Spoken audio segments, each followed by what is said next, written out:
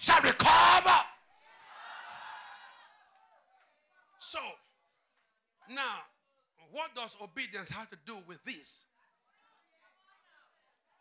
Obey him without question. Now, the word obey simply means to comply with the commands. Emotion. To comply with the commands, orders, or instruction of a superior, or with the requirements of law, whether it be moral, political, or even municipal, to do that which is commanded or required, or to forbear doing that which is prohibited. Oh, God. I don't have time to expand and expatiate, but I'm going to hit you just a few words. Because I sense in my spirit, somebody has been down too long. I came to wake up somebody. You are just celebrating the death and the resurrection of Jesus Christ. You can't stay down again. I say it's over, Lord. Because somebody here is about to rise up. The devil messed you for too long. But I hear God says, my anointing is coming upon you this month of April, and you shall recover. You shall recover every day, everything they stole for you. Your joy, your happiness, your peace, your promotion, your husband, your children. You shall recover. Shall Thank you. You did not, what brother come? You did not recover this. This man is not smart enough. You will recover it and put it in the pocket. Thank you, Holy Ghost. Hallelujah. See, when you start to move in the anointing, all the ghosts start to disappear. Come on from here. My God. Hallelujah. Hallelujah. So in Ephesians chapter 6, in the context of obedience, Ephesians 6 verse 1 says, children, obey your parents in the Lord, for this is right. Somebody say it is right.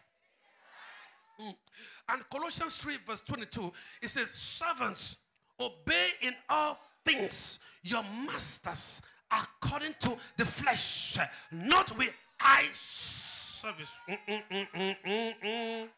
Someone says, don't do eye service. Only when people are watching you. That's eye service. That behind the people back.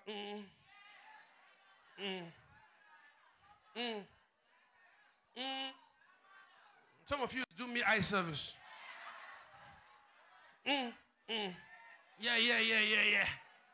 As soon as I turn my back.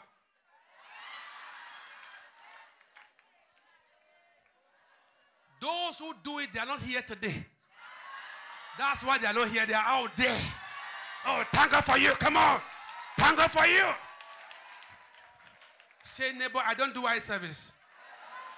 Say, I do the real service. Hallelujah.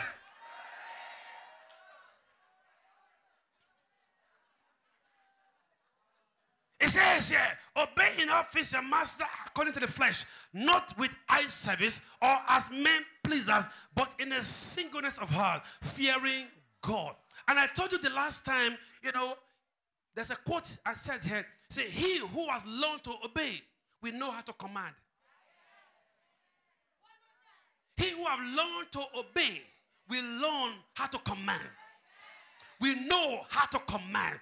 You see, I come to encourage someone here today. And I told him in Bobby's this morning that God sent me to let you know that you have been listed to command this month. Oh, somebody not get that. I said you have been listed to command this month. Somebody said this month I'm a commander. So if you didn't get it. So if you didn't get it yet. So if you didn't get it. I'm not talking about commander A division or B division. I'm telling you, you're about to command some stuff. Because now you will learn how to obey God and follow God's instructions. Someone say, I'm about to become a commander. Oh. Obey without question. Ho, ho, ho. I feel the Holy Ghost. He who has learned to obey We know how to command. That's why you don't take boys as commanders. You take men as commanders who have been through training process, who understand how to follow instructions. I'm here to encourage you. The devil, my God, I've tried to stop you before now, but it's time for someone to say, I will obey